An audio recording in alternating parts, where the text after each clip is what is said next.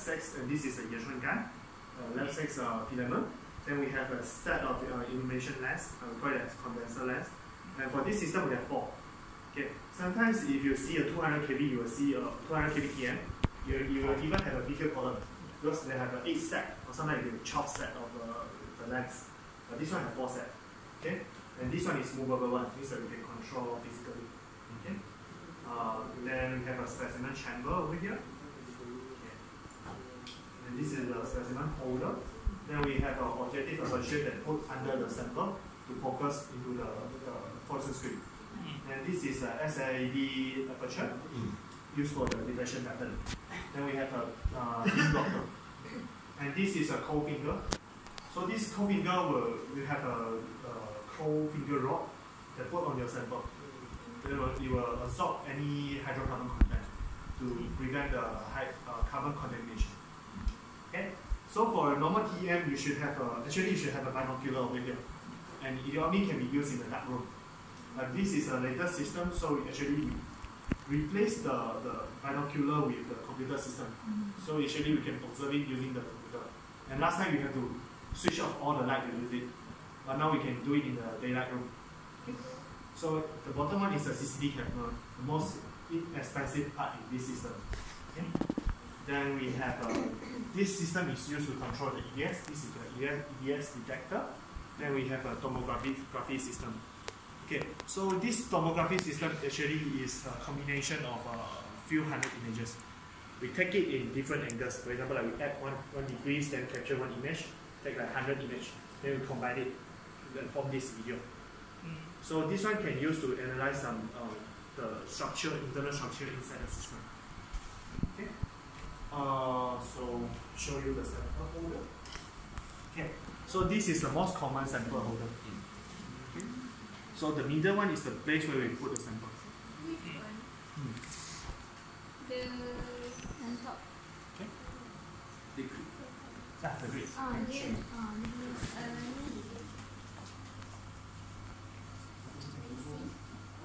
Okay, so this is a TEM grid. All the TEM grid, no matter what brand, it looks like this. The size is universal. Every TEM is the same. So for a normal TEM grid, you will see two face. This is we call it the shiny surface.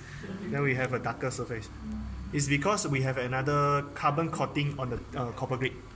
Okay. Later I will explain there is few type of carbon coating. They can form different for different function, different usage. Okay. So the carbon is on in liquid or powder. Which one is better to give you in liquid or powder? For me, I prefer powder because sometimes when you prepare in liquid, you use the water, or too much. Too much is a very big problem, or too less is also a big problem. Okay, so normally I prefer to get it in powder form. But in powder, it tend to become agglomerate, right? Yes, there's another problem. So it has to be fresh. But even in the water, in the liquid, it will be agglomerate also. And I don't really like my customer to prepare in water. Because water is very hard to dry. It's a carbon nanotube, normally I do with like 1 to 2 or 1 to 3. Because carbon nanotube is very intense, the ratio. Yes. So if I put a lot, then it will be very crowded. Okay. So put ethanol, any ethanol, then do the ultrasonication. Then after ultrasonication, don't prepare it first. Just take it out and let it settle down. Then you only take the liquid from the topmost surface. Because we only want the small particle, not the very big clump particle. It doesn't look nice. Okay. Then you put 1 drop on the grid, then dry it up. 1 drop only. Depends on sample. Sometimes that's why I said I prefer it in powder. So I prepare in a very good ratio, then I just put 1 drop. Because if you put a lot of drop, right, the carbon coating might broken. So try to put less drop as possible to protect the carbon film. Okay. How about solid sample like thin film? How's the preparation? Okay. Which kind of thin film? Like gallium nitride. Oh, gallium nitride. There's only one way. FIB. The most expensive way. If it's a polymer coating, sometimes you can use ultramicrotome or cryo-ultramicrotome to slice it. I heard it's quite challenging for FIB. It's not challenging. It's just EDS. So if you have something like silicon wafer in the thin film on there, can we do using we can do the TEM using the thin film on silicon substrate? Actually, you have to use FIB also. Oh. But we have tried, one of our specialists have tried to use the ultra microtome to cut the silicon wafer before. Like stack layer. Yes. Is that what you mean? Yes, but that is a very challenging method. That's why we tried before. Yeah. That's why she chose the word before. We failed it. Okay. So this is enclosure. Then we have this is a grid. So no matter which side that you put is same. Because for TEM it's penetrated. So just when you do focusing it's a bit different. That's all. But if you can try to remember which side that you prepare. Because sometimes you might use this for the FESM. FESM can only see the surface. If you put in wrong face, then you cannot see anything. Okay. Kalau lacy pun boleh terbalik ke? Boleh, semua boleh. Kalau lacy better lah, kerana dalam masuk dalam FESM walaupun terbalik kan, kamu nampak sikit. Seperti ini.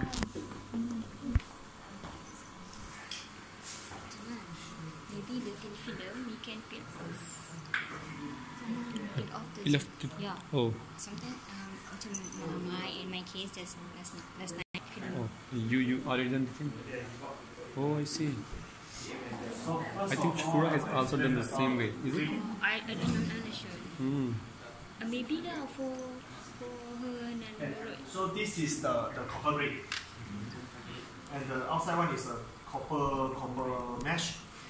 So with the inside one. So normally you have heard about 200 mesh, 300 mesh, 400 mesh. It's actually the box inside the grid. So if 400 mesh, then you will have a smaller box. So what is the difference between the usage of 200 mesh and 400 mesh is when you have a smaller box, the sample will be more stable. But the problem is your sample exposure surface will be decreased. Okay. So okay. There are three kinds of grid in the market. So first type is the empty copper grid without any carbon coating. So you will see empty box like this. Okay. And the second type is a carbon coating grid. So carbon coating grid you will see different contrast compared with this one. So you have a carbon layer cover all of the samples, the grids. And the third type is the lacy grid. This is the lacy grid. Lacy grid you will see a carbon structure grow as like a net over the copper mesh. Okay. So this is the grid that we use for all the nanoparticles. Okay. Why we choose lacy grid, not carbon coating grid, is because of in TEM thickness is very important. So the thickness determines the resolution 10 nanometer. The best you can get in the market is around 3 to 5 nanometers. So I think you can get one also, but that one is a special one, very expensive one. And I don't encourage you to buy the one because I tried before. The one right is very easy to broken. When you put inside the liquid right, all of them is broken. So it will be very hard to do the sample preparation. Expensive and easy to broken. Very hard to use that. Anyway, so for normal one that we use or all the university use is around 10 nanometers. So you can imagine if you have a 80 nanometer sample plus 10 nanometer, you will get almost something like this. So you can see the decrease of the resolution.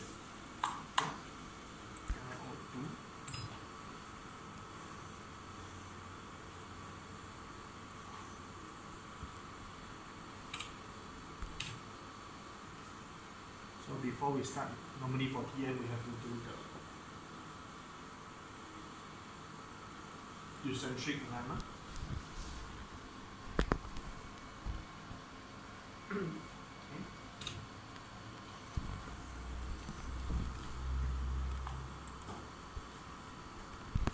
Actually, TEM is very easy to use compared with FESM because there's only two alignment. One is the Z alignment, another one is the stimulation alignment. So the stimulation alignment is to make sure that the beam that come out is round. If it's not round, then you will see some dragging structure or loss of resolution or something like that. But in FESM, there's a lot of alignment that you have to do. Okay. So we have a FFD function to help us to check whether the beam is round or not. Okay, so what you see here is actually the main beam that penetrated through the samples. So what we should do is we make it round. Okay, like this. When it's round, this is the carbon film. Carbon film is an amorphous structure. For amorphous structure, you should have a perfectly round structure over there. Okay, so when you see that it's round, means that your estimation is very good already. So when your estimation is good, your Z is good. When you go to the sample, you can get the best resolution.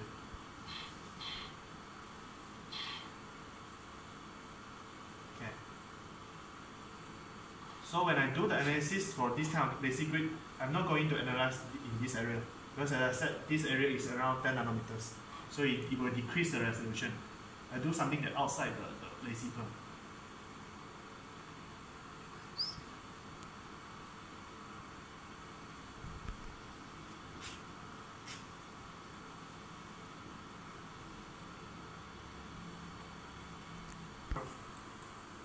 This one, we call it as a lattice fringe.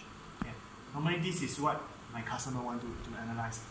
So as you can see, all over the particles here, right, we only see this one have the lattice fringe. So for other part, you can't really observe the lattice fringe, even if it's in focus. Okay, this one you can see it also. Okay, it's because the sample is like aligned perpendicularly with the beam. So all the beam is penetrated. You can see it, even though it's amorphous. So two things that you can do. One of them is you just change to another place.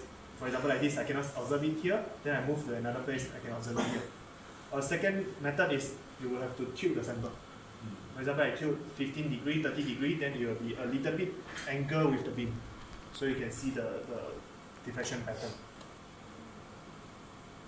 Okay, so this is for the real image. I'm going to show you the diffraction pattern. So when you do diffraction pattern, you are going to use this SAED, selected area diffraction pattern, diffraction aperture. So the function is to close up until you can fully focus a bit on certain location. Okay. For SAED, normally we only do it in a very small location. If it's very big, then the result that you get become meaningless. Okay. Then you just put the beam blocker.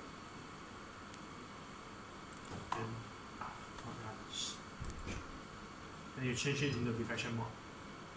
So this is your diffraction pattern. Nice. Okay, so the middle one is the main beam. So for diffraction pattern, we are not going to see the main beam. Because main beam doesn't mean anything. So we are going to close it and only analyze the one that outside the main beam.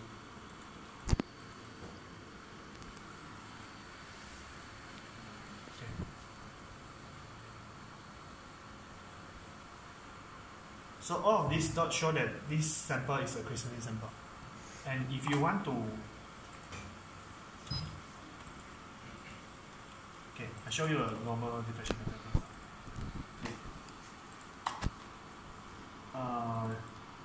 Okay, this is a sample of a polymer with some metal particles on it. So when you do diffraction pattern in the empty space and with the particle space, you will see different things. This is an amorphous structure in the polymer itself. So polymer is always amorphous. You cannot see any crystalline structure. But the thing is, you can see some ring over there, right? Because the polymer still diffract the beam, but it's not crystalline structure. If it's a crystalline structure, you can see something like this dot over there. So this one is done on the particles. Okay. So whenever you get the diffraction pattern, can actually analyze it. Okay, so for example, like this one I know is a polycrystalline structure because it got so many dots over there. And for this kind of structure, actually, to analyze the diffraction pattern is not so meaningful.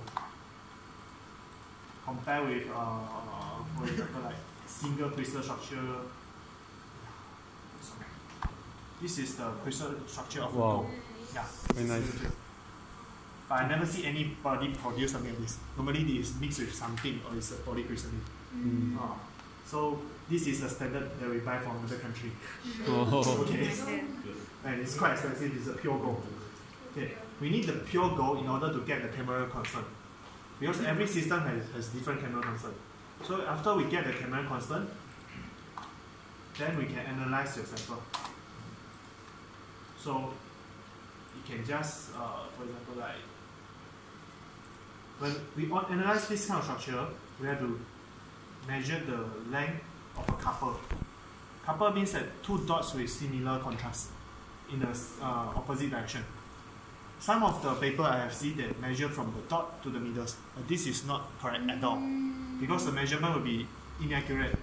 You will never know where is the center of the beam. Yeah. So if you measure a couple, then divide by 2. This is the most accurate way. Okay. Very nice. So if you get this 783.5 dot, I already have a formula. You just put inside the formula, then you will get the lattice spacing. So it will be of the phase contrast and the scattering contrast. So if you measure over this,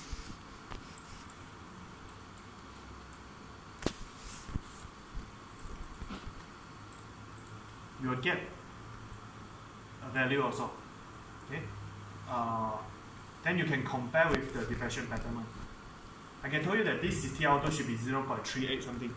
So from the real image for me, it's not that accurate because whenever it's dragged by me. So if I drag a little bit more, a little bit less, then it becomes 0.38. If I drag a little bit more, then it becomes 0.41. Okay, but in the diffraction pattern, it will be very, very accurate. Okay, normally we'll compare between each other.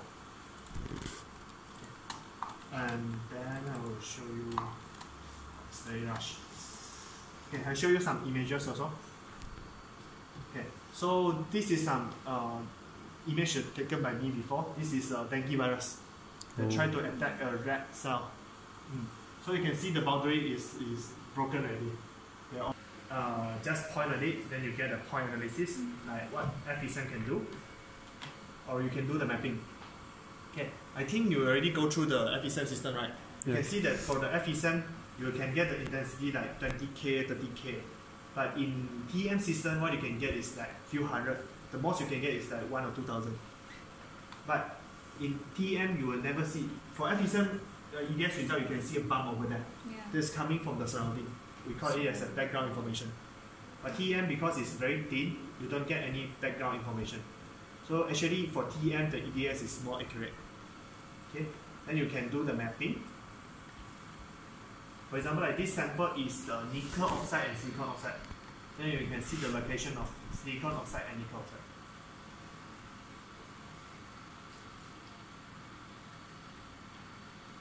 Okay. And that one is for the tomography. Okay. Tomography normally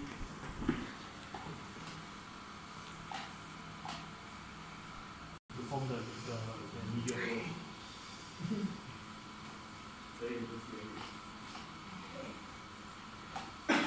This one is still quite new in the TEM field. So I don't see any paper published about using this kind of thing because it's coming out in the video. But we can analyze quite a lot of new things. So see how maybe in the future the paper can see the video also. So I don't know.